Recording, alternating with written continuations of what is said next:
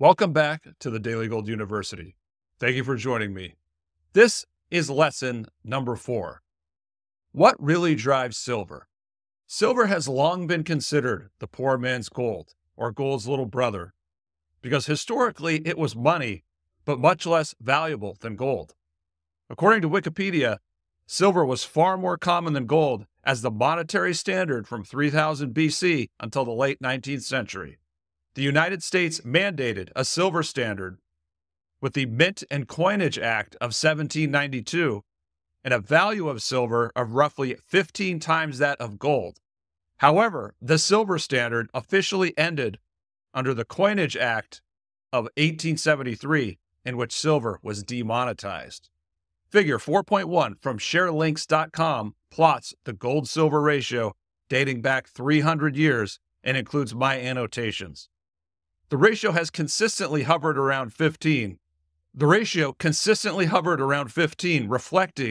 the historic supply differential and often legally mandated value between the two metals. Since the demonetization of silver under the Coinage Act of 1873, the ratio has ranged from 15 to over 100. It fell to 15 during the commodity peak in 1920, the gold bubble peak in 1980, and in 1968 due to gold's artificially low price due to the gold standard. The ratio fell to 32 when silver spiked to $50 an ounce in 2011. As we publish, the gold-silver ratio stands at 80. Side note, it's closer to 90 as we're recording this. If we are in a secular bull market that will last another 10 to 15 years for precious metals, then 15x to 20x for the ratio is a reasonable target, but only for the end of the bull market.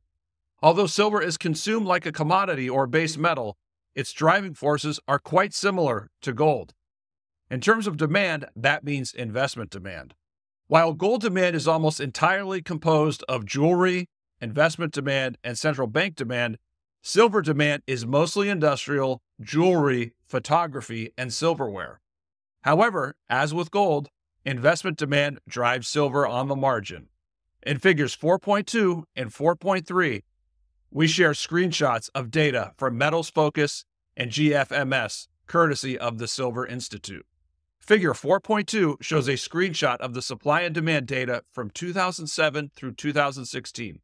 The strongest gains in the silver price correspond with the strongest inventory builds in the exchange-traded products, or ETPs.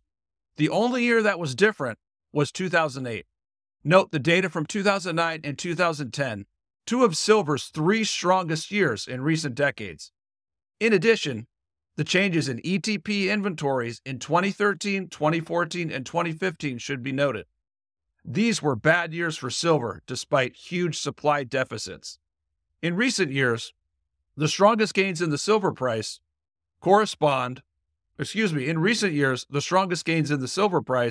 occurred in 2016, 2019, and 2020, which included the strongest investment in silver exchange-traded products, or ETPs. After 2021, the silver price declined for 2 more years as investment demand declined. The supply-demand imbalances, which were some of the biggest on record, did not impact the silver price positively. Although investment demand drives silver on the margin, industrial demand is heating up and could play a more important role in the years ahead. It has risen in each of the previous 3 years and is projected to rise to a record 711 million ounces in 2024. Historically, industrial demand made up half of all silver demand. Now it accounts for 64% of all silver demand. Many analysts project industrial demand will continue to grow over the next decade due to the ongoing energy transition. Silver is needed in solar panels and electric vehicles, which require 1.5 to more than twice as much silver used in cars with internal combustion engines. Analysts project that as many as 90 million ounces of silver will be needed for automobiles in 2025. However, solar panels are a game changer. Sprott estimates that solar demand could grow 170% to 273 million ounces in 2030, representing 1/5 of all silver demand. The recent increase in industrial demand did not and has not impacted the price of silver because investment demand is paramount, but also because above-ground stockpiles of silver are plentiful. The London Bullion Management Association vaults have roughly 900 million ounces, while COMEX vaults carry 300 million ounces. COMEX stands for the Commodity Exchange, a division of the Chicago Mercantile Exchange. Above-ground stockpiles of silver have decreased, but there is a cure for that. Higher silver prices will draw out more above-ground silver and silver production.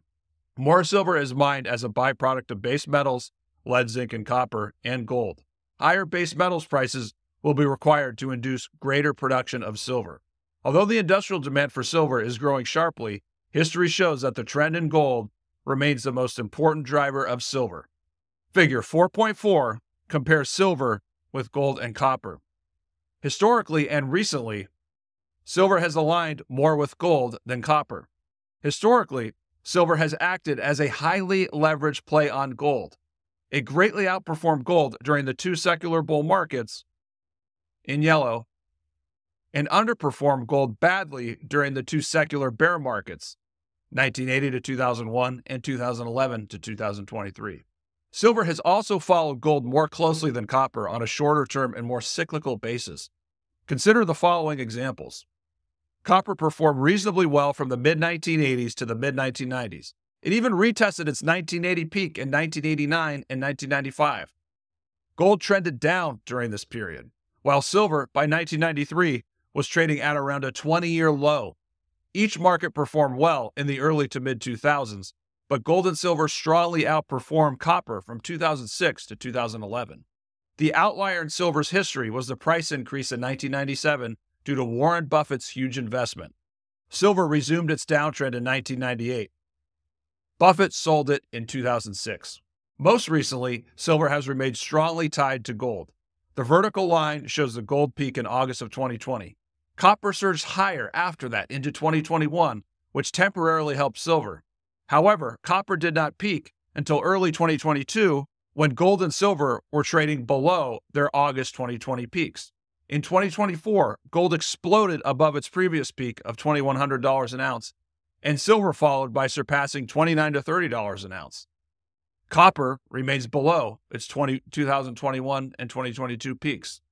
Side note, although it has moved up in recent months.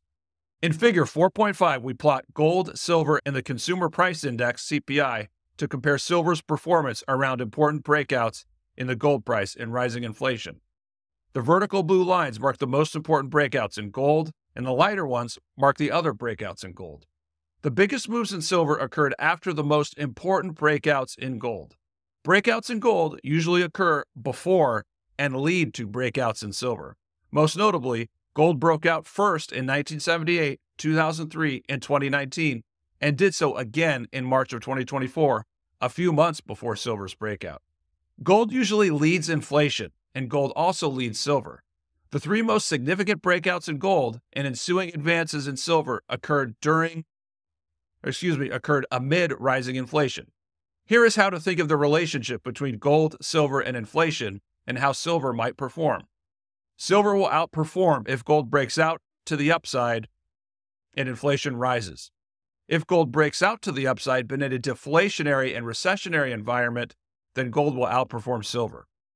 In 2024, gold and silver made significant breakouts, but silver underperformed for two reasons. First, the rate of inflation has not increased statistically. The larger narrative of economic weakness, recession, and Fed rate cuts supports gold more than silver until inflation expectations rise. Second, the technical setup is conducive to gold outperforming until silver moves beyond the $35 to $37 an ounce resistance level. Gold broke out from a 13-year cup and handle pattern to a new all-time high. It is in blue sky territory, facing little long-term resistance. Although silver broke past 4-year resistance at $28 to $30 an ounce, it still needs to chew through that supply from $35 to $37 an ounce. When silver breaks past $37 an ounce, it will be in a position to outperform gold. Chapter summary. Silver is the most unique commodity because of its long history as money in modern history as an industrial metal. Industrial demand now amounts to 64% of the total demand for silver, but it continues to trade mostly as a leverage play on gold. History shows that greater industrial demand or a significant supply deficit has not impacted the silver price. The trend in the gold price remains the exclusive driver for silver. When gold is in a secular bear market, silver is a complete afterthought and trades as such.